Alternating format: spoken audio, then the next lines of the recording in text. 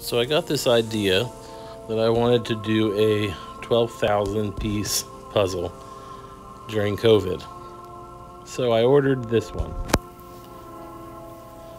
Well, I figured I better start with something a little smaller. So I borrowed the puzzle that you see in front of you being put together. And it took me quite a while to do. I was going to do it all in one sitting, and that became frustrating.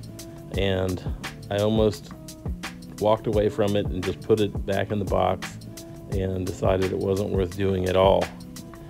So after walking away from it after about an hour and a half, which was just sorting the pieces and getting the edges done, I left it there on the pizza box and came back to it a couple days later.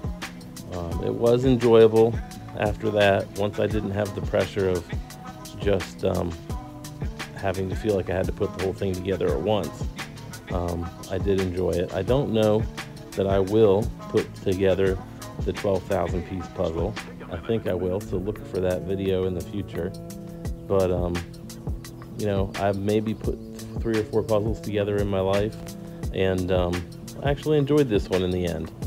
So that's nice. But the first day, I literally thought puzzles were the worst idea in the world, and it was just such a waste of time.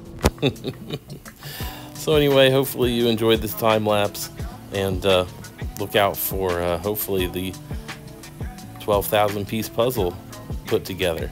But it will not be a challenge, and I will not do it all in one day.